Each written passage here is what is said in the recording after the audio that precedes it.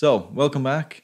We'll start by looking at the US dollar index, and as you can see, we did rally a little bit, pull back a little bit, so it's been a lot of choppiness, to be fairly honest. But if you look at the technical indicators for the US dollar index, they are looking significantly better, and that means that we'll most likely go towards the 50 moving average tomorrow or on Thursday, and most likely also on Friday we'll basically test the 50 moving average, even probably break the 50 moving average, because we have been just up and down towards the 50 moving average now for several weeks, actually months. So at this point, CCI is positive, Stochastic is positive, the MACD hasn't turned around yet, and the RSI is fairly flat at this point. But this, of course, means that we will see prices of commodities pressure downwards, both for commodities and for precious metals, and also indices and stocks. So expect this to rise and the other commodities to technically fall. Not all of them, but most of them. So if you look at oil, we can see that we continue this rally, and this is just due to the coronavirus vaccine. And this has nothing to do with the world economy, because the world economy is still in the same shape as it was before the announcement of the vaccine. So at this point, we are looking at a resistant area right here. We're actually at exactly on the edge. So we may pass this a little bit. That is possible that we will pierce this resistant area, but we are not going to rally significantly more from this level. If we do, then we are going to target these highs of 43.74, and that would be an enormous resistant area. They will have a lot of sellers coming in. I expect a lot of sellers coming in tomorrow for this market. We have been trading up, back and forwards.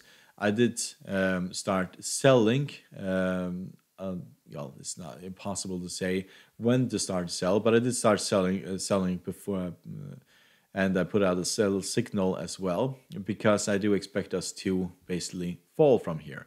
It may take some time. It may take a few trading days, and that means that if you want to take more risk, then you could adjust your stop loss at this point.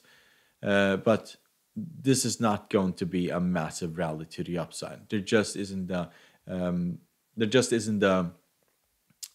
demand in the world economy for a rise of this sort. So this is pure speculation.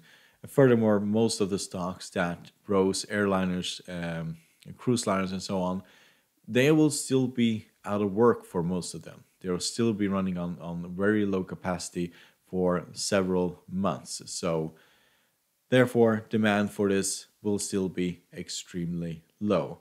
If it rises even more, I'll continue basically shorting it all the way up towards the $43 range. I don't expect us to get even close to that. If we fall from here, of course, the 50 moving average will be supportive. Then we'll have the 200 moving average, and this will also coincide with these previous support levels. So expect this range of 37 to be massive support. So if you look at oil, natural gas, I'm sorry. We can see that we have rallied finally, and this was expected. We have been trading with this trend line here for several months, and we are still trending with this trend line. So at this point, we'll find quite a lot of resistance here around this area. So just in case if somebody wants to cash in on their trade, this is a possibility that we'll have a pullback from here. But the target is the very highs. So technical indicators on the daily chart are looking very promising. Both the stochastic, the CCI, RSI have all turned around. It's basically MACD that is showing signs of life to the upside. So it may see a little bit of choppiness, but we are going higher from here.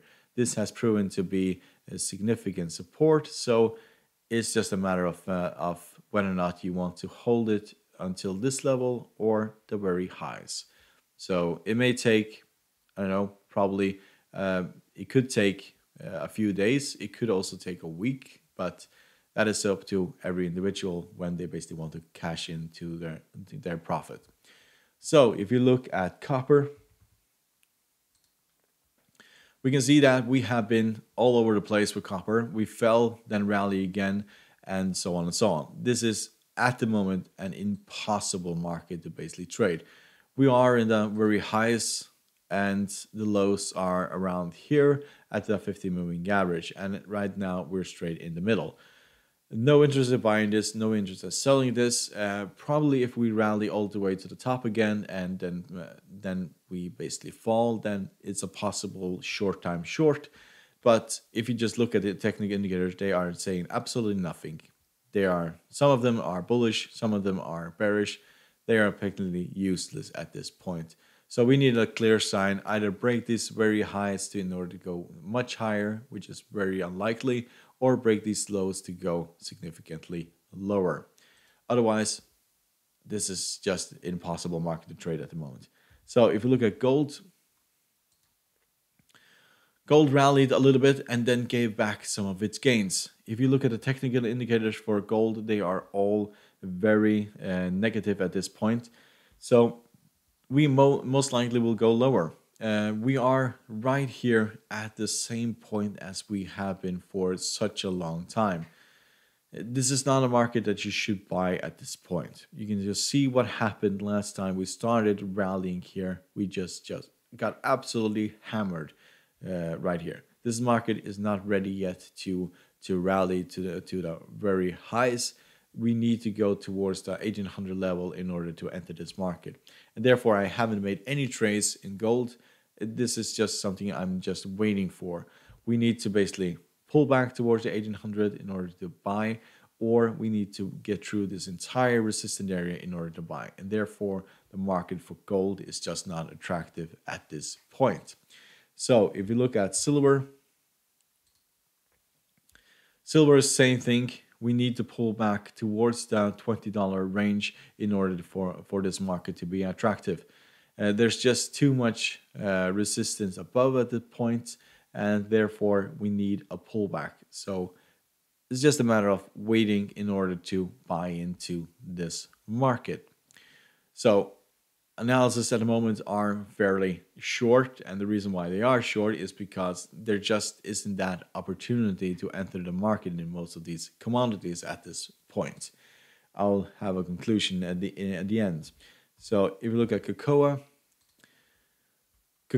is starting to pull back. So this is what I was talking about yesterday. We are rallying towards the 200 moving average, in best case 50 moving average, and then pulling back.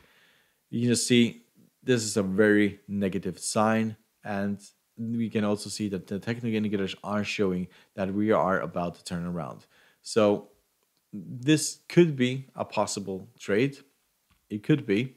We are trading the highs here of 2.7 and the lows of 2.0. And what is happening here is that we are touching major resistance at this point, and you technically could enter a selling a sell position here and target these lows or even the very lows. That is possible. At this point, I think we're just going up, down, up, and even further down, so making lower lows in order to get to this area before we rally to the upside again. Technical indicators for cocoa are still mixed. Stochastic is bullish, MACD is bullish, CCI is getting very negative, and so is the RSI. So that is a possibility. If it gets close to the 200 moving average or the 50 moving average, definitely possibility to sell it to the very lows with a stop loss right above. So if you look at platinum, so platinum still is trading within the 50 and the 200 moving average. And we haven't done that since, well, the end of September. So same story every single day. We have a lot of resistance above. We have a massive amount of support underneath. So until we basically break out from this 50 or 200 moving average, this is a market that everybody should stay very, very far away from. So it is uh, not a very good market to trade at the moment. It's just pure gamble at this point. So if you look at sugar, so we're starting to gradually go to the downside. We're getting these pullbacks and then rally again and so on. But it's just a matter of time before we go all the way down to the 50 moving average and then we can bounce. If you look at the technical indicators, they are fairly mixed. So we have the MACD that is looking very bearish, the stochastic that is bullish, and the CCI and RSI that are bearish. So it's inevitable that we are going towards the 50 moving average, and then we can basically buy into that, similar to the trade that we did for natural gas. But it will, most likely will take a few trading days, maybe a week, in order to get down to this area. A buy or sell at this point is just not a very good idea. So last but not least, it is wheat. So we started rallying again. We came down to this area, and this is the same area that has proven to be significant support several times.